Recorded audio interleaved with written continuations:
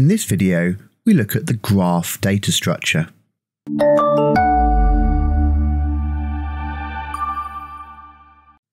So what is a graph? A graph is a data structure consisting of nodes or vertices and pointers or edges. Although it's common to refer to vertices and edges when discussing graphs, this is largely due to their application in mathematics.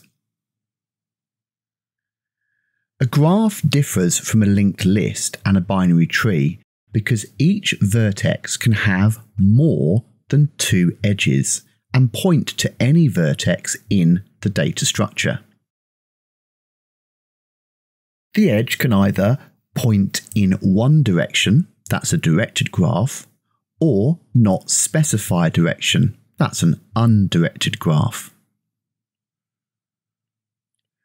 Graphs can also be weighted, with each edge given a value representing a relationship between the vertices, for example, like distances.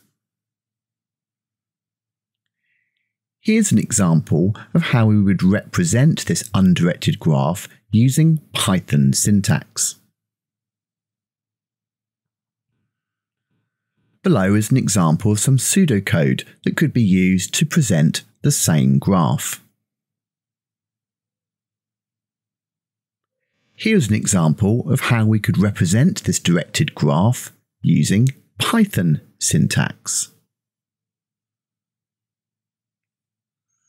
As we already mentioned, it's also possible for each edge to have what we call an edge value associated with it, also referred to as the cost. Edge values are required for some algorithms using graph data structures, like Dijkstra's algorithm. In this example, the edge value between the nodes A and B is 2, the edge value between A and C is 6, and the edge value between A and D is 3. Edge values can represent many things, such as distance, time or bandwidth, and it all depends on what the data structure is being used for. We typically store graphs as objects or using a dictionary known as adjacency lists. However, we can also store graphs using an array known as an adjacency matrix, with rows and columns representing vertices and edges respectively. Here's an example of an adjacency matrix for an undirected graph. When implementing this method, rows and columns are not usually labelled with vertices, but they're shown here to aid understanding. A 1 represents an edge existing between two vertices. In Python, this adjacency matrix could be declared as shown. Another way of representing a graph is by using an adjacency list. They're a much more space-efficient way of implementing a sparsely connected graph. With this method, we list all the vertices or nodes. Each node then points to a list of all the adjacent nodes to which it is directly linked. Typically, this can be implemented as a list of dictionaries. When implemented like this, the dictionary keys represent the nodes, and the dictionary values represent the edge weights. Clearly, an unweighted graph as shown here doesn't require a list of dictionaries as there are no edge weights. We therefore don't require the added complexity of the key value pairs offered by dictionaries. In the case of an unweighted graph, the adjacency list simply contains a list of nodes adjacent to each node. So let's compare adjacency matrices to adjacency lists.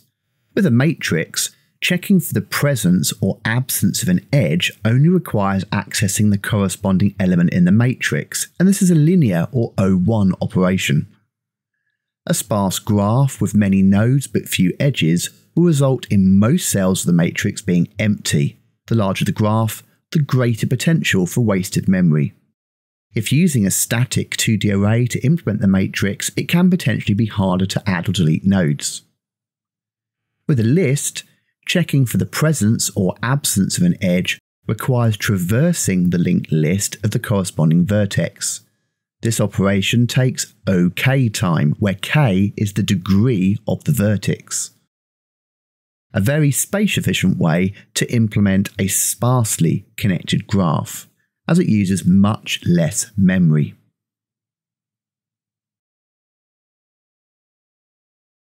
So what are the applications of a graph? Well, graphs have many uses in computer science.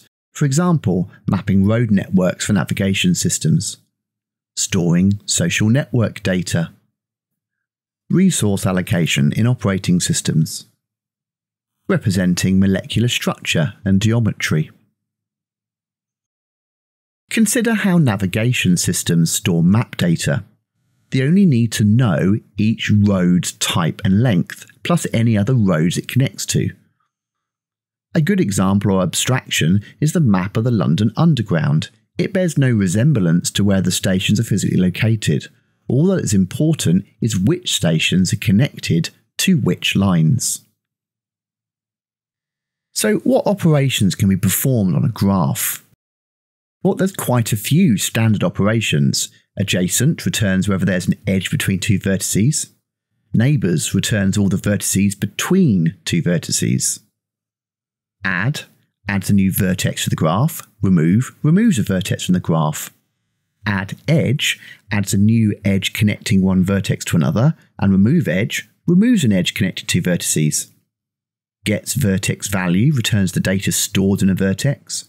Set vertex value sets the data for a vertex. Get edge value returns the value of an edge between two vertices, and set edge value sets the value of an edge between two vertices. There are also search operations you can perform on a graph. There's depth first search and breadth first search, and we'll look at these in more detail in later videos. And there are also various traversal operations, known as pre-order traversal, in-order traversal, and post-order traversal. And again, we've got videos on these later on. Having watched this video, you should be able to answer the following key questions. What is a graph data structure and how can it be used? What is an adjacency matrix and an adjacency list? Dave and I know that data structures and algorithms are one of the hardest areas of the course, and we've therefore written a dedicated book which is available to purchase on Amazon. The book covers all the data structures and algorithms you need to be aware of for the exam. Each one has its own dedicated chapter.